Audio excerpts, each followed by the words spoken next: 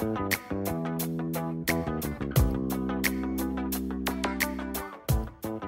podcast fans. This is Jason Burnett from the Archie Bray Foundation. Listen, we are celebrating the second birthday of our Brickyard Podcast Network with an online auction and fundraiser. 16 artists have donated work to help us raise money to support the network. If you are a fan of our podcasts, don't miss this chance to buy work from Sarah Pike, Roberta Lugo, Adrian Iliadis, Michael Klein, and many others. Every winning bid goes to support programming at the Bray. Bidding will start on the network's birthday, August 16th, and will run to August 19th. To find out more, visit us at givergy.us/thebray, brick by brick.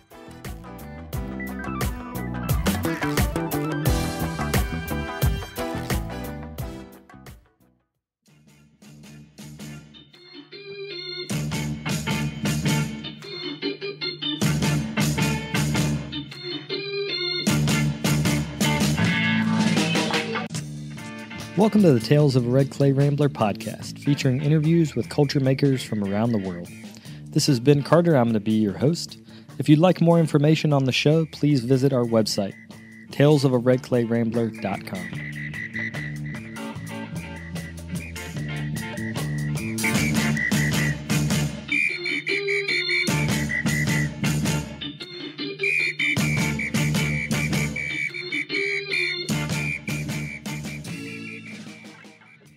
Welcome back to episode 475 of the podcast. Thank you all for tuning in.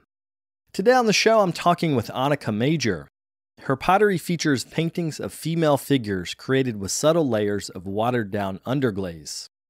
In the interview, we talk about the cowbabe theme, which has been the focus of her recent exhibition, as well as making art that celebrates queer identity. We also talk about moving to the Pacific Northwest and building community at Seattle's Rain City Clay, where she is the studio manager. If you'd like to see her work, you can go to AnikaMajor.com. Before we get to that episode, I wanted to thank the folks that have donated to our podcast. We are listener supported, so I'd like to thank Laura Rasmussen and Anat Shifton for their recent contributions. If you'd like to get involved yourself, you can do that at patreon.com/redclayrambler. Without further ado, we'll get to the interview.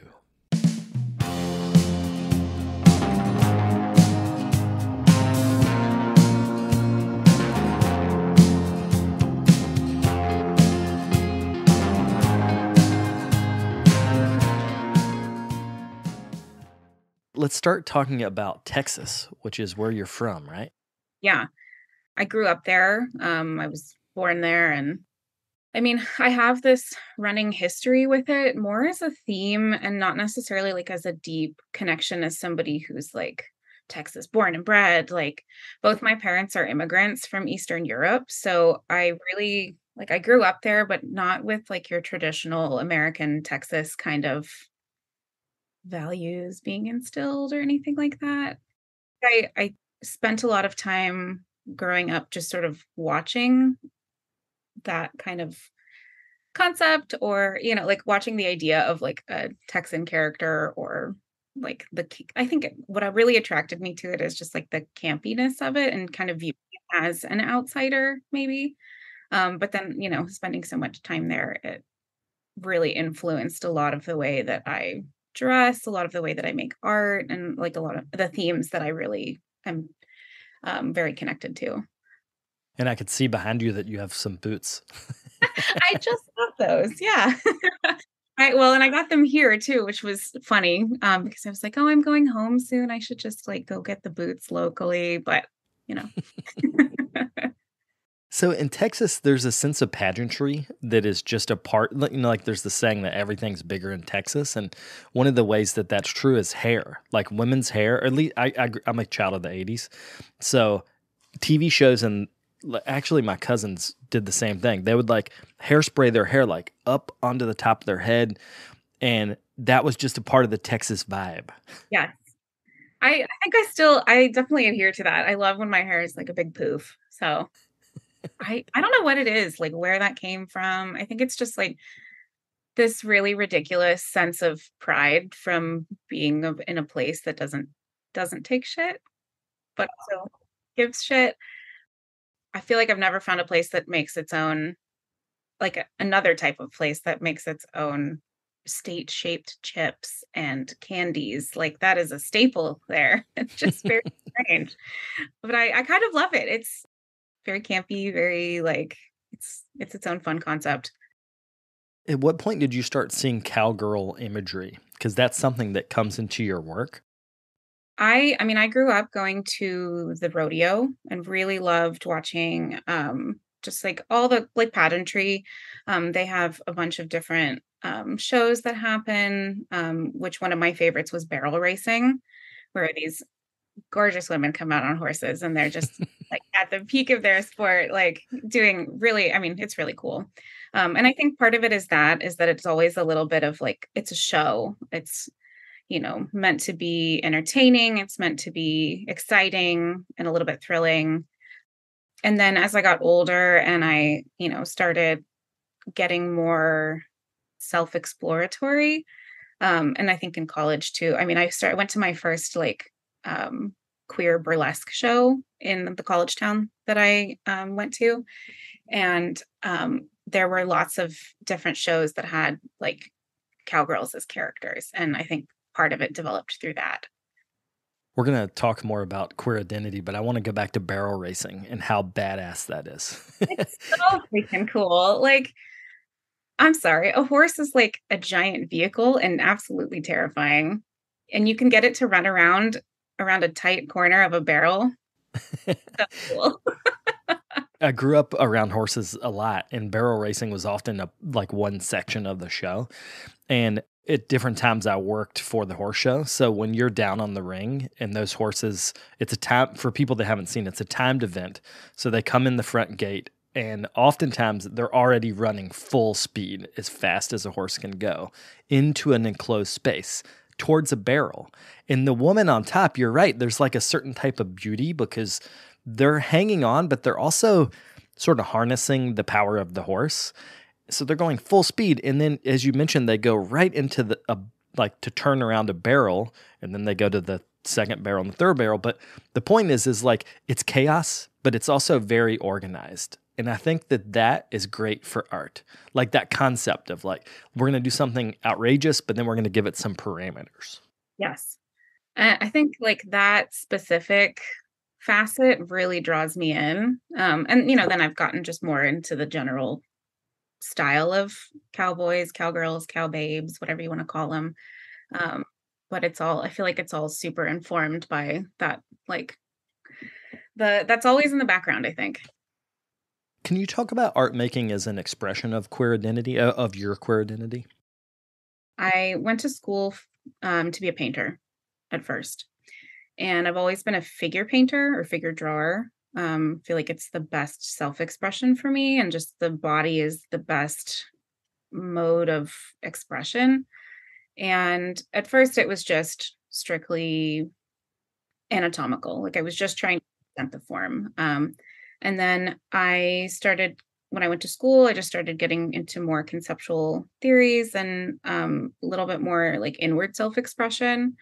And I think I was also going through just like a period of growth too. But I spent several years just doing self-portraits and a lot of nude art of myself and other people because I felt like it was just the bare bones, like, here's me as a person. And I think I also, was going through like, coming to terms with the fact that I was queer. And I had started out dating men and was like, it's this like pipeline of, oh, I'm bi. Oh, I'm pan. Oh, I'm that, like, kind of like tightening the lens a little bit every time. Like you change your mind of like, oh, it might be something a little different and, not having to put a name to it. But I think some of it was the coming to terms with my queerness, and like being a lesbian was always such a taboo in my mind. I think just because of the way that I grew up with my folks and the area that I grew up in.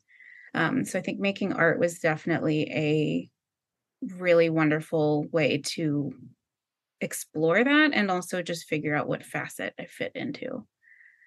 All the self-portraiture was definitely like, it was all nude, but it was non-sexual, and it was really just like trying to get a look at my inner self. Yeah, and the concept that the body is the stand-in for the soul is like that goes back in art history like Right. forever. But I like the way that once you, and we'll talk about this, but once you went into pots, the bodies then wrap around the forms in a really interesting way. You're very rarely seeing like, let's say if you're doing a nude, you're not seeing like a head to toe depiction of the body. It's more like the chest will be on one side, then the legs are kind of wrapping around the bottom. So how did you figure out, one, how to have a perspective on the nude form, but then two, like how to make that work on a pot?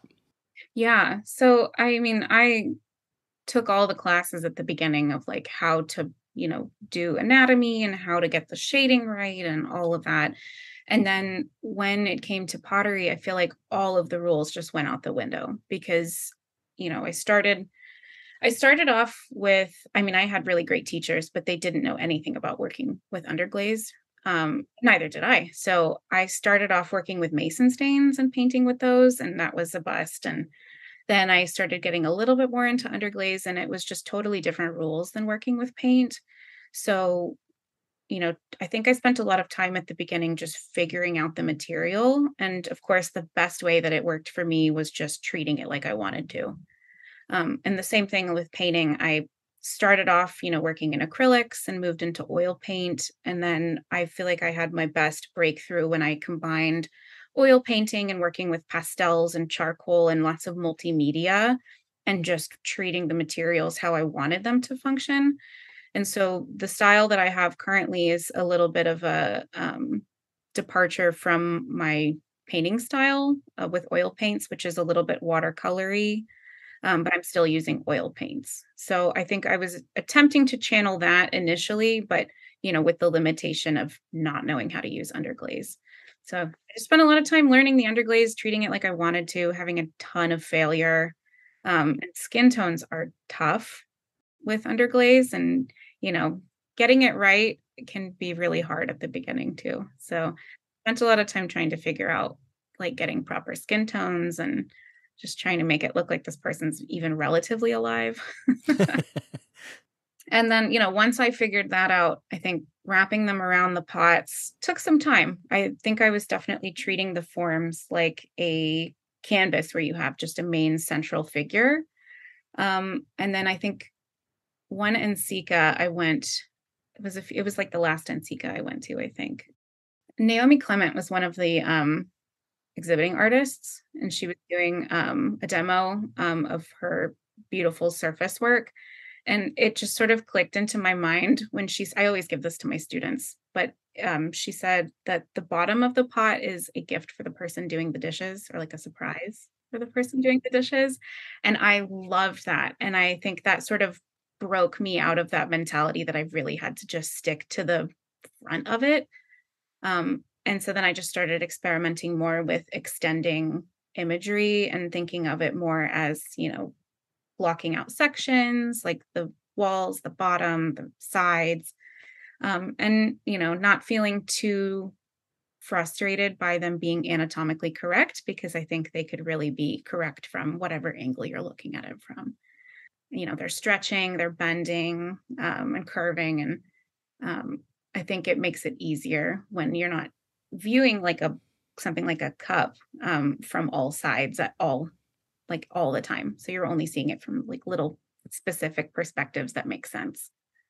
And one of the things you mentioned about skin tone is that if you get it wrong, it can be dead, like the person looks like they're dead. Yes. And it's also the same with proportion, like if you have too much bone and not enough skin or fat or Yeah. like substance on the body, you actually, it's like the opposite of what happens when you get on a camera and it adds 10 pounds. I feel like in art, it's like if it's depicted wrong, you subtract 10 pounds. Yes. Yeah. And yeah, it definitely ends up looking very like skeletal or a little bit like I don't think that my work is considered like extremely anatomically correct in any fashion. Like I definitely think I have a case of like same face syndrome a little bit, where each character looks a little bit like me, but not quite. Which I don't mind that. I actually think it's quite fun. Um, like if they look weird, I definitely wipe them off and I start over, because Like, I feel like I've gotten to that point where editing has been really helpful. Like, if it looks bad, we're not gonna keep going. We're gonna start over. Is same face syndrome, is that a thing? Like that painters paint themselves? I don't know about painters specifically, but I've seen this a lot with just, like, artists online in general, where some people, I think, are creating the same style of face for each person or character that they're drawing. But I know for me, I've had this chronically for my entire life. Even when I was in, like, my life drawing classes, my professor was like, "Oh, they all kind of have, like, Anika vision." But that's okay. Like, so, I mean, they've all kind of been like that. Even when I was drawing a model from life, they would have a little bit of my features, which is, something to work on, but I don't mind it as much.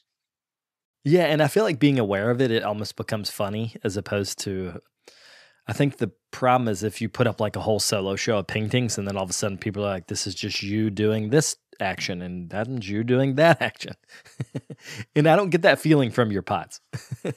Thanks. I do try. I try not to make the my face. But yeah, I think it always ends up being like I'll finish a round of work and have some pots on the table or whatever, and my studio mates will come over and be like, "Oh, this kind of looks like you." Like, "Oh, this like little thing." I'm like, "Yeah, could be." Do you get your studio mates to pose in terms of like leg? Like, can you go sit in that chair and move your leg this way? The bodies do often wrap around the form in very specific ways. I used to do that. I used to take photos that I would work from because I was very strict about using taken image like my own imagery. And then I sort of relaxed on that a little bit. And I actually have like a Pinterest board, like 500 images deep of just, nice photography or, different fashion and like magazine images that I will, if I need some inspiration, I pull from that. But I'm really just kind of looking at different faces and poses, and then I sort of will, combine those, whatever I'm working on. So I usually just kind of go looking for images based on each pot that I sit down to decorate because I don't really go in with or I don't make them with a plan. Can you talk about adding makeup or blush to, I think it's blush, right? That's what goes on cheeks. Yes. Okay, because a lot of the figures have that, and it adds to the campiness, but it also makes them seem happy. Like they seem excited. Can you talk about figuring that out? Yeah. It's very much after my own makeup. I really like a good, smattering of whatever color on my face. I feel like it just adds a little fun and flair.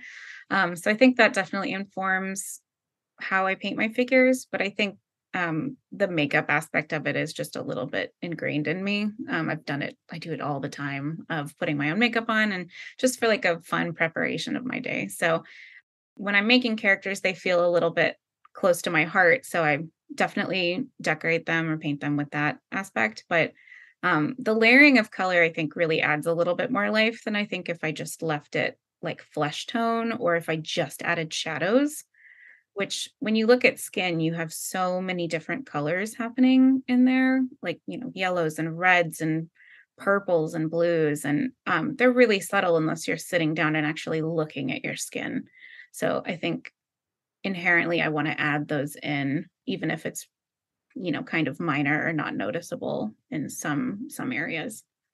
And is it underpainting that allows you to do that? Because you get some really nice subtlety to the curves of the face. It's actually overpainting. So I lay down a skin tone first. I basically just block out from background to foreground. So I lay down the 2 layers of underglaze skin tone, and then I layer a bunch of thin, watery layers of underglaze on top of that. So I'll usually do like reds or oranges or browns for the face. And then when I'm adding shadows, it's like watered down black or blue, or other colors sometimes too. But that's normally like it's all layering on top, and then I'll add like an outline with just one color. And how long are some of these pieces? Like, let's say your platters that are in that show at Good Earth. Like, how long would that take? Strictly just the decoration, I would say at least an hour or two, sometimes more if I take breaks in between them. I've got a basket in that show that I think took me weeks because I worked on it and then I like sat down and stopped and was like, oh, I got to go work on some other things. So I try not to like let them sit for too long because then I'm prone to breaking them. Everything sits in my studio as greenware and gets decorated at like bone dry greenware, and then they all get bisked. So once they're bisked, they're pretty immediate glazing and then they're finished. But I have a lot of work just sitting around my studio, just bone dry pots waiting to be decorated. So, can you talk about how characters this is, I guess the first question is, are these characters repeating? Because I was looking at that show and I couldn't tell if it's exactly the same people repeating or if this is a whole cast of characters. I am sometimes repeating, but not intentionally. I think I've got like a little method of, selecting skin, hair, highlights, etc., and like different accessories for them. And sometimes I'm drawn to the same colorways for specific characters. So if I'm making a set, I definitely will repeat the same characters so it feels a little bit more fluid. That's definitely something I've been working towards more because I'm so prone to just treating each object like its own story way and narrative. So tying work together through similar imagery has been kind of my next or most recent activity, is just like trying to create a little bit more fluidness between different objects and bringing them together. In that show, the cowgirl theme is something that kind of runs throughout that whole body of work. How did that show come about? Like, did you have this concept? I'm going to have a cow babe, I think is how you call them. Yeah. Were you thinking I'm going to have a cow babe show, or is this? How does that work when you're trying to send work out to a gallery? I definitely wanted to have a cow babe specific show for Good Earth. Anne Marie, the owner of the gallery, and I had talked about it. And like that is it's a theme or narrative that I've really been delving into recently. I think I felt really embarrassed by it at first. Like, oh, people are gonna think she's weird for wanting to only do cowgirls, or I don't know, you make up things in your head and then nobody actually cares about like, like you're the only one stressing yourself out. But I've just been really enjoying it as a theme. And it's kind of all I've wanted to paint lately. Lately being like the last year or two. So having a like specific themed show for it just felt normal for me, but I definitely have other pots that I omitted that I made around the same time frame that were not cow babe themed. Because I always wonder as a painter, because I paint motifs, but mine are more floral. When I'm sending a show out to a gallery, I don't want to have too many of the same because it just seems repetitive. But when there's a figure, you instantly think of that as like, oh, that's a person, that's a person. It doesn't feel repetitive. It just feels like you're making a whole cast of characters. Yeah. I think part of it is that it's helpful I don't repeat too much.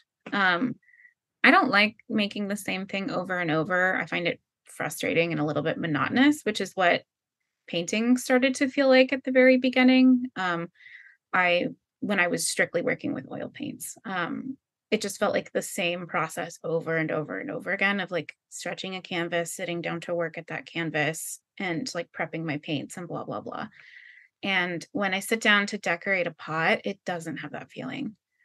It just has a total fluidness to it, and I can sit down and create something fresh and, with a different emotive thought or narrative behind it every time, even if it's similar imagery, which I think feels pretty special. It's, I think, a bigger part of why I don't paint with oil paints very much anymore.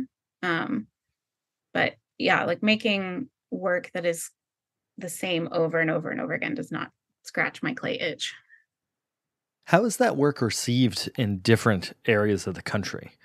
So, for instance, that show's in Colorado, you're in Seattle, and you could, show that work in Texas, for instance, where people might relate to the iconography. How does that go depending on where you are? Well, the Good Earth show is in Northern Washington. It's in Bellingham. Oh, I thought they were in Boulder for some reason. I don't know why I thought that. That's okay.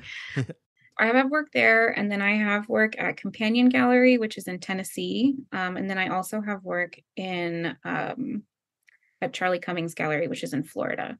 So it's been interesting to see how it's received in different areas. I would say, I guess, if I'm strictly looking at sales, Tennessee has been a little bit better, just because I think that my theming might fit a bit more with that kind of rural, like, I don't know. I've never been to Tennessee, so I'm not going to even try to imagine. But I mean, I think compared to like Washington and Florida, there's not as much of a demand for cowgirl themed imagery, just because it's not, I don't know, people might not have as personal of a connection to it, but online sales definitely make that easier. Yeah, I actually haven't shown work in Texas before. I mean, I showed paintings when I was a student there, but since I left Texas, I haven't had a show back there, and that's something I would like to do maybe for the future. We'll be right back after a quick word from our sponsors. Hi, I'm Greg, supervisor of crude clay production at Amico. We are proud to supply clay for your studio or classroom. This episode is brought to you by Amico Brent.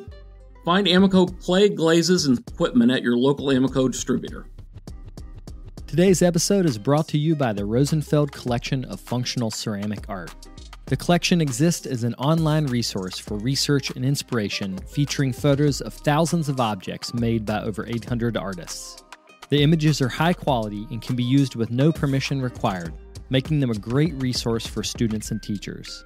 To find out more, visit rosenfeldcollection.com.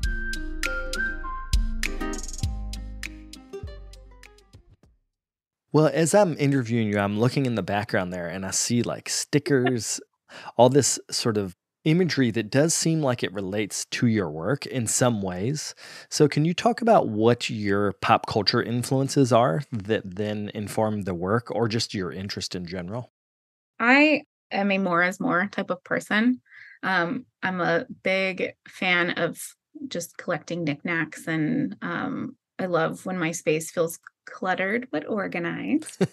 But I mean, off to the side here, I've gotten, tables full of plants and lots of little critters and weird characters floating around my room. So I think I definitely have a lot more childish interests that are still sticking with me into adulthood, which I don't mind.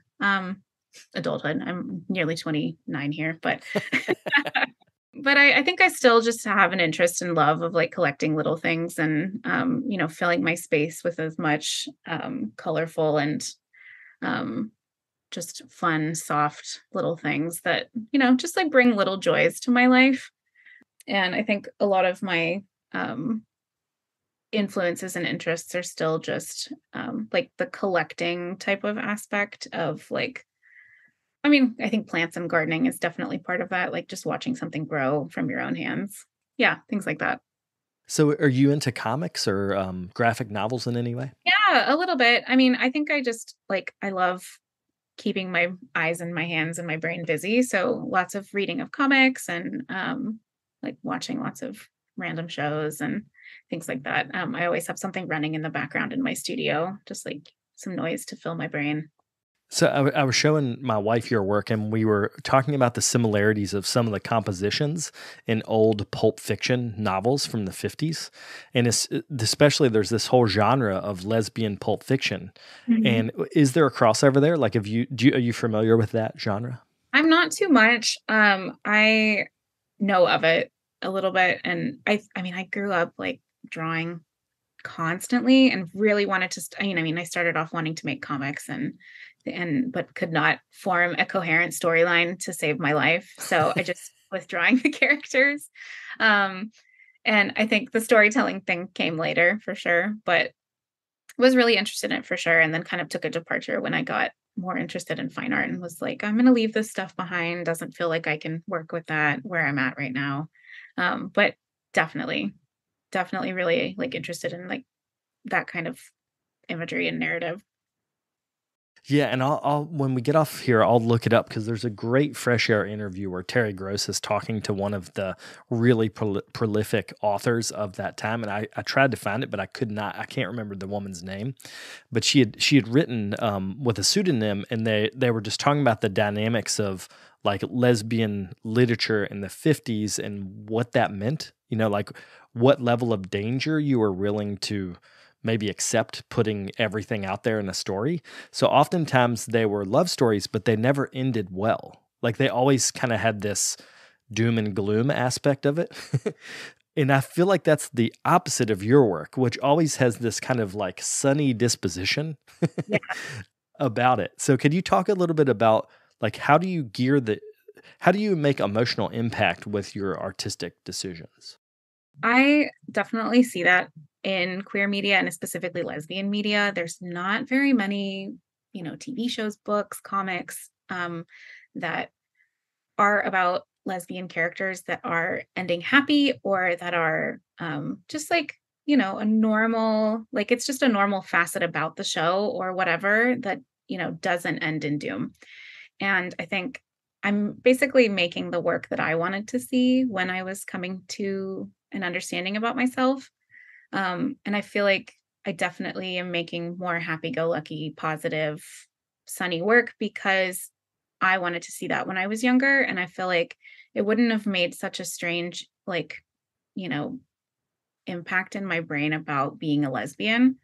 I think I definitely worked through some of that internalized shame of being a lesbian because of the media depicting like you're only going to have tragedy. Your relationships will all end poorly. Like you cannot have happiness in that type of relationship. And I wanted to make work and I still want to make work that the young me wanted to see. So I feel like I still carry a little bit of her as I'm making work into my adult years because it's just like, even now when I, see adult, or when I see TV shows that are about lesbians, like one of my more favorite ones recently is First Kill, which is like a Romeo Juliet, like vampire story. Very good. Would recommend. But it's canceled, it got canceled. They're not renewed for another season. And it just feels like everything is about that. And it's like super doomed from the start. Yeah. It's interesting how in the fantasy realm, it seems like that straight people can watch gay relationships easier, maybe because it is fantasy. At least I'm literally thinking of Netflix. Like when you scroll through Netflix's algorithm, like the shows that make it. I feel like I have a specific example in my head of another vampire show, and I cannot recall what it is, but where there's gay relationships in the vampire context, but the show is popular, but it's the Yeah. exact same show. There's no vampires. Yeah. Then all of a Exactly. sudden, like the criticism is different. Yes. I mean, and I don't know how much I can speak to this, but there's a lot of difference between gay relationships of men specifically too. Like there have been a lot of really sweet and positive TV shows that have made it recently, that do like that are more centric on men, which I think has been a little bit easier to swallow maybe. And I don't know why that is. And I am curious about it too. I mean, I watch them and I enjoy them. And I think I love to see queer media about happy, thriving relationships because it's also kind of an honoring of people just having happy relationships. And there has been so much pain in queer history that it feels like it's just nice to have a positive show, positive depiction and relationship for once that doesn't, make me like need to cry after I watch it. Or if I do cry, it's in a positive way. So, but for some reason, lesbian media is still kind of catching up. It's both in like there's two sides of it of like, it's got this weird fetishization. And so like, it's just, it's kind of just a concept. As I'm, getting older and kind of reading more back into lesbian media, it's like still so much to learn. There's a lot of history that I don't know about yet that is informing a lot of the way that work is made now. Well, I think some of this too is that when you insert the male gaze into sort of a lesbian storyline, it's not very realistic. Yeah. It definitely leans on the fetish, not on like, no, you're not depicting actual real life. But I like that a lot of your work, especially the nudes, the older nudes, like that felt like everyday life pots. Yeah. I think that was definitely something I was really feeling strongly about when I was making nude work, on my pots. And then as a painter too, I spent a lot of time doing, defending my work and critique about like, well, they're nude, it's sexual. And it wasn't. I think one of the bigger breakthrough moments for myself and just for my work was the very last piece that I finished in school was a just full frontal nude of myself trimming my pubic hair. I don't know if that's something I can say. Sure, yeah. But I felt really proud of that. And it was just totally for me. I was putting all of myself on display, but it was completely for me. And it made a lot of the people in my class uncomfortable, specifically the men or the cis men in my class. But I think I connected with more of my classmates because of that in a way that felt like, here's me, here's the parts about me that I felt shame for, that I'm sharing and wanting to initiate a conversation. And it was real and it, had every fold and hair and whatever. And I think that's when it really started clicking a bit more for me, that I could just be making work about my body and how I felt, and it didn't have to be weird. And if someone was going to be taking it in a sexual way, that's their business. But putting that imagery to pots, then there's definitely a little bit more of a sexual aspect to it, I think, because it's an object that you're taking with you. It's something that you have a relationship with, and you're drinking your water out of this cup, but there's a nude body on it, and the reasons that you maybe picked that cup up or whatever, like, I can't control those, but I can definitely control, the narrative and intimacy that I put to it. Well, you hit it right there, is intimacy. A lot of the depictions you have, the intimacy is that they seem like just completely everyday moments. Like you get up, roll out of bed, take a shower, and then that is the moment, versus sort of a patriarchal look at lesbian fiction or the way that lesbians have been portrayed. It's just so ridiculous. Like it doesn't feel real. Yeah. But I did want to actually take a sidetrack and talk about Instagram and social media, because I know sometimes when you're depicting nudes, like the algorithm that picks out nudity assumes all nudity is sexual. And that's just Instagram's baseline. In fact, I'm pretty sure it's just no nipple of any sort, right? So how do you make a living as an artist selling work online and not kind of hit that algorithmic block or censorship? Well, I constantly live in fear. I mean, I don't make as much nude work now, partly because of how it's kind of received by galleries, which is, I've been in the gallery world a little bit more for the last year or so. So having to have that conversation with myself that is maybe not the audience for that work. But when I sell work on my website or on my own, I'm not worried about things like that. But I definitely have to be creative about what pots I'm sharing onto Instagram at this point. I used to just very freely share the drawings or the paintings that I was working on and the pots I was working on that might have been nude or even potentially sexual, always with taste in class or whatever. But I think I just, I have a website. I can throw that stuff on there, and, I can share the little tidbits that are, enough to get someone from there to my website. Yeah, I like that idea that Instagram is just pointing them in the direction. You're just enticing them to get to the shop, which is ultimately on your site. Yeah. So can you talk a little bit about what the forms you make are and how you make those that are then the paint that you paint on top of them? So I'm throwing and hand building and doing a combination of both for a lot of the forms that I have. And I'm pretty dedicated to making more or less strictly functional work, which I think, coming from a background as a painter, has been an interesting adjustment, because I'm not trying to think of everything as a canvas, and sometimes it does end up that way. So I've kind of gone back and forth between surface and form production in my mind. So spending a lot of time actually making this lumpy, bumpy object functional, and making sure not only is it comfortable, but, that the liquid flows right, or that it, isn't going to fall over if I knock into it. And I think a lot of that has been a fun challenge as well, because, I mean, I'm still working with,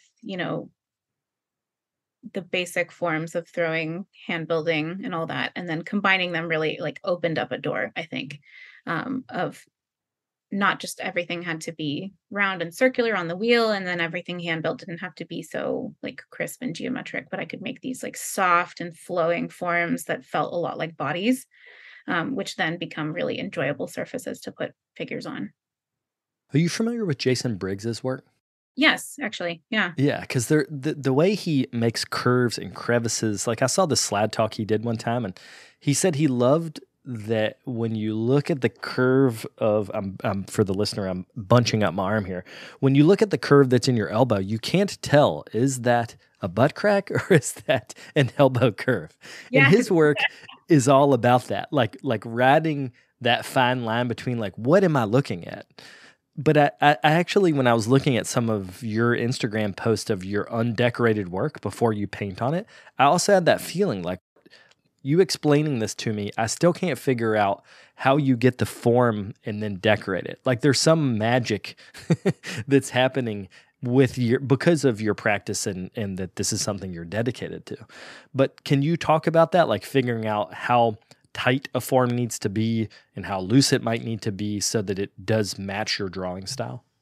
I think this has still been like a, not struggle, but I think definitely finding where that right line is for something to be too representational of the body and still, but also still being like soft and flowy. That does remind you of a little bit like a, very plush stomach or some folds and rolls. And I think I'm still at a little bit of my own limitation of skill, or not limitation, but I think I'm still learning and looking for the right making tools to make that work that I'm really interested in. So finding a way to make work that is both soft but tight at the same time is a lot of just going back and forth. And I smash so many pots, like just trying to find the right shapes that I'm looking for. And then, when I sit down to decorate something, I said I was a more is more person. And I think that definitely applies to my work. And I've had to dial that back as well, because it's super chaotic to have an object that is just constantly buzzing with, figures and patterns and colors and everything happening all at once. And so I think that was a little bit of a practice for me to scale back and to make something a little bit more harmonious that not only, was visually appealing, but matched the form that I was making and wasn't just making something as a vehicle for decorating. Yeah, and I think about like a form like your cups. They're moving in lots of different directions in terms of the axis. Like they poke out on one side and then there'll be a smooth side and then they'll poke out on the opposite side. But then let's go back to the basket form that was in that show at Good Earth. That was an amazing piece. Totally different. Like it's not, the sense of touch is not there. It is more about the visual because the object's larger. But then what are the other considerations that you think about when you're making sort of a special service piece like that? I think that's definitely a form I'm still exploring and still getting a little bit more acquainted with. And that particular form is so much more surface heavy because I'm, giving myself these areas to play. And so I was wanting to create an object where I could have the negative space of holes to create specific imagery of, fences or barns or anything. And I think that one is forcing me a little bit, like those specific forms are forcing me to think a little bit more about the image before I actually start making, which has been really good for me, actually. I actually have one in my window right now that has plants in it because it has a small crack. So I'm definitely keeping more of them than I'm putting out in the world at this point, since they're so new. But, they definitely don't have that same tactile aspect with the bumps. So I think of them a little bit more as a like scenery object, maybe having a little bit more background noise and information, like, the images that you might see behind the cowgirl, like the fences and the barns and the plants and the flora of wherever that cowgirl is coming from. In the table as landscape concept is something that I've worked a lot with in my own work. So I like this idea that this potential that would be a centerpiece within the table. And then the plates, the cups, everything else is telling a narrative. And that's kind of the background, so to speak, but it does provide sort of a larger context for the work. That seems really interesting to me. Do you ever make like big tableware sets? I have tried. I recently just had like an issue with my clay where everything was cracking. So I had to get a lot of plates, which is, one of your big tableware items. When I was making them, and started working on sets like that, it was really fun to be able to think of each place setting as a different character, all coming to the same place. And all of them, converging at this same, barn or bar or whatever to swap stories and have conversations and share, their life story. And I really want to make more work now that my clay issue is hopefully fixed, knock on wood. Um, but now that I can actually go back to making sets a little bit in that fashion, I'd really like to explore that concept more. There was this piece that Patty Warashina made in the 80s where she documented all of her friends, made sculptures of them, and it was these big figure, or they're actually not that big, but figures walking over this bridge. Phenomenal piece. If I can find a picture, I'll send it to you because I love Patty Warashina's work so much.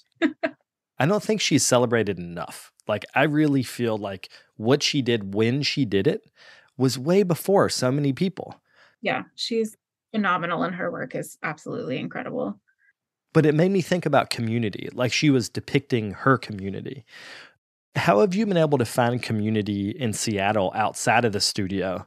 And do you ever feel like your friend does something or someone does something and you're like, oh, I'm definitely putting that in work? I try not to paint too much of my friends so that it's not one of those like, please don't put this on a pot moment type of situation. I mean, my emotions definitely influence the way that my work is decorated. Like, I think if I'm having a depressive period, most of my characters are crying. It's okay. That's fine for me. I, have sometimes moments where my work will come out and then my studio mates or my friends will come down and look at something and be like, is this me? Did you get inspired by me? It looks a little bit like me. And I mean, I think the answer is definitely yes, but not directly, But I mean, I think I've had a few bad breakups or whatever that I've definitely put onto work, and I've kept some of those for myself because they feel like, they feel too intimate to share just yet, I guess. So, they're a little bit for me, and I think they're definitely part of like a healing process or going through like rough family situations or, traumatic life events, whatever. And, when those get put onto pots, they feel still personal, but they definitely feel like I'm transferring some of that energy away from me in a way that feels healing. Well, the old concept, pain shared is pain lessened. I love the idea that you're kind of sharing the emotion, even if the person doesn't look like it didn't have to be representational. Like it's more that you're just letting that out as the process of making. And I think that's one of the beauties of clay itself is it's so responsive and fulfilling to touch that it's soothing, I think, in that way. Yes. And I mean, going back to community, like clay is so deeply community based. Like, you can have your own studio and you can have your own, kiln and equipment and everything, but so much of our experiences come from community spaces. And I think, coming to Washington and starting off in a community space has really been so valuable for me because it definitely reminds me, that how much people are a big part of my practice, and daily interactions influence that, and just also being able to bounce ideas from other people and just have these like little daily things that kind of keep me going, that make me want to keep putting things on pots and make me want to keep making work for sure. Can you talk about coming to the West Coast and specifically to the Pacific Northwest? So I graduated in 2018 from the University of North Texas, and the department head there, Brooks Oliver, really, really wonderful guy. He went to school with Deb, and she had an open call for an assistant at the time at her studio, Rat City Studios. So I just was like, oh, I could, after I graduate, I could decide to stay here, or I could do something totally crazy and apply for an assistantship. I applied on a whim a little bit, just like, oh, let's see what happens. I, had done a little bit of assisting work at that point. I was the studio tech's assistant at my college for about a year, but kind of like, oh, we'll see what happens.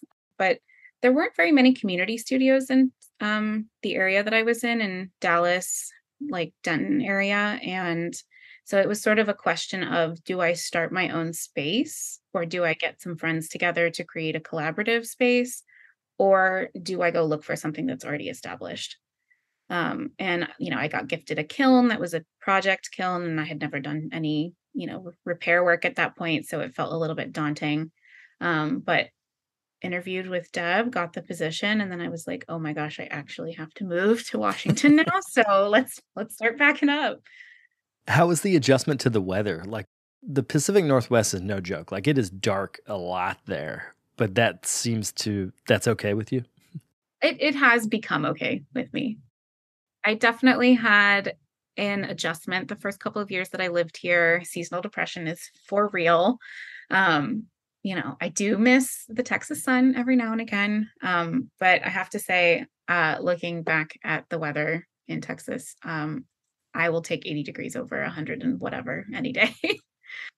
Yeah, the winters were rough. It's a lot grayer. It doesn't really rain that much, but I think it's just like the long stretches of time without the sun definitely get to you. But I've found the magic of the Pacific Northwest, which is going out and hiking, enjoying the outdoor activities and not sweating like crazy, camping. I'd never camped before I moved here.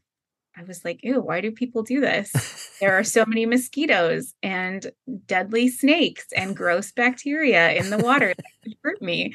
And there, I mean, you still have snakes and bugs, but it's not even the same experience outside here versus back in Texas.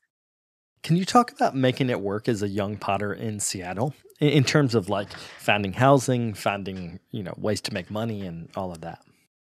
So when I moved here to work as an assistant, it was a work trade experience. So I wasn't being paid. When I started teaching, that was paid.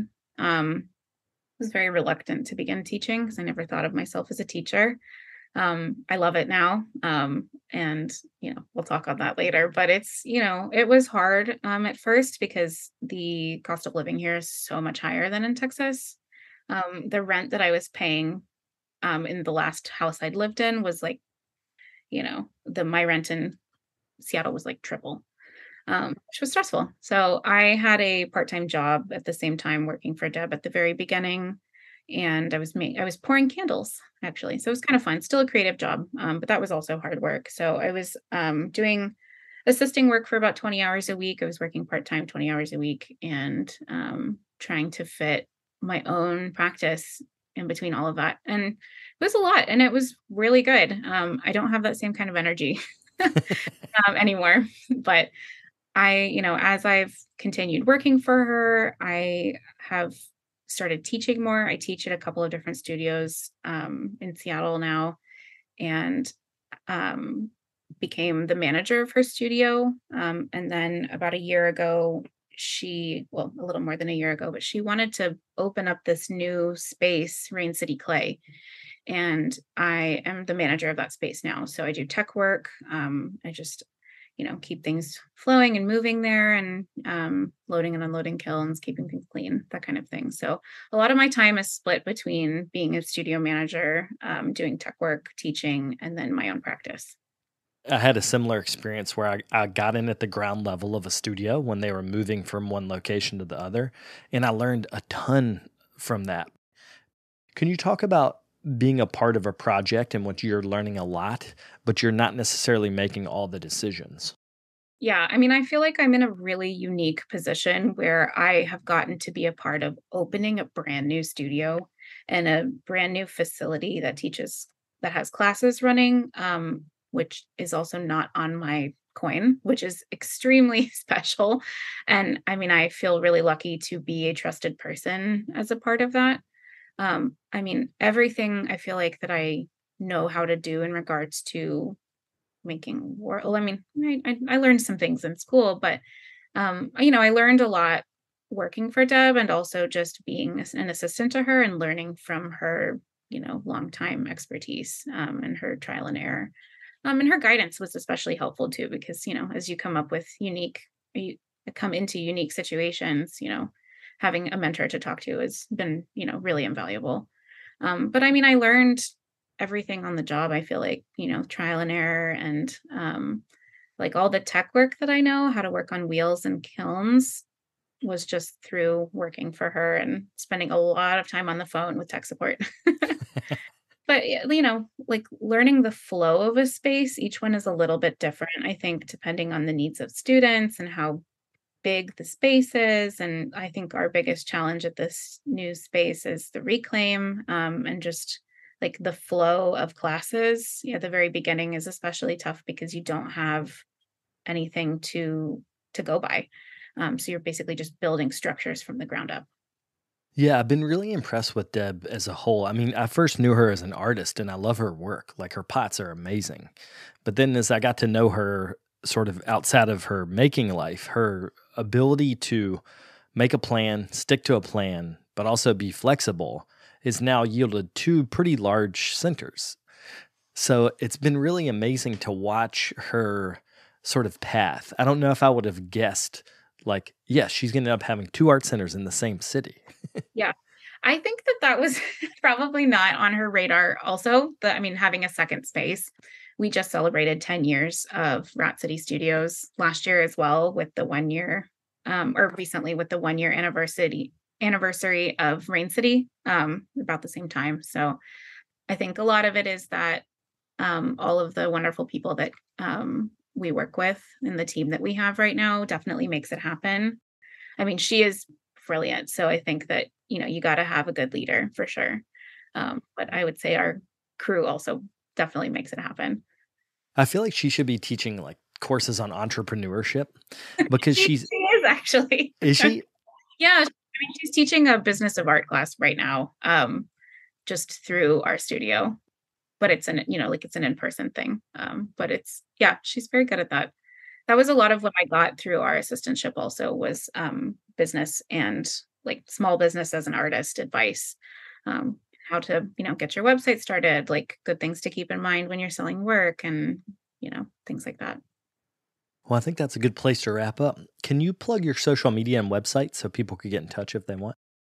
My Instagram and my website are both my name, which is Anika Major, ANIKA Major, at Instagram or .com. Yeah, and then also Rain City, the studio that you work at. How can people find out more about that? Yeah, so we have raincityclay.com, which has our, classes coming up. And then, I'm always there all the time, pretty much. My studio is there currently. I work out of a space in the basement. So if I'm not there working, I'm there working on pots, which is there all the time. Well, thanks so much. I really appreciate this. Thanks so much, Ben. It's great. Been really great talking to you. I'm really excited to do it.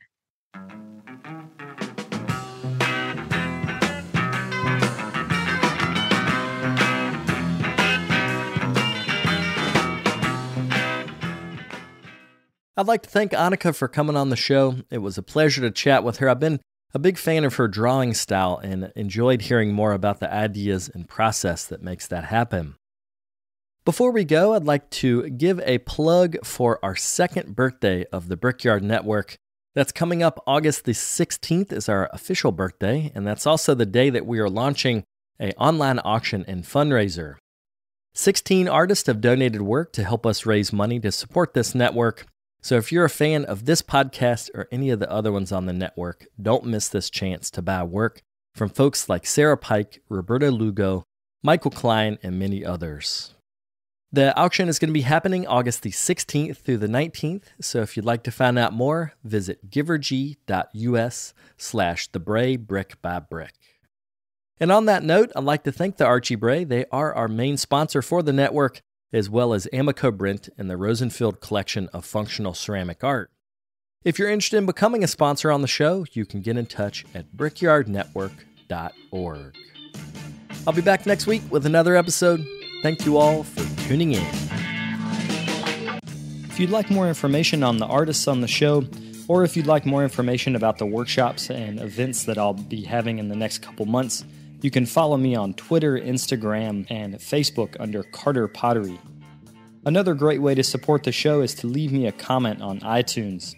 To do that, search Tales of a Red Clay Rambler under iTunes Podcasts, and you'll find a page that's linked to our show. Thank you guys for the support.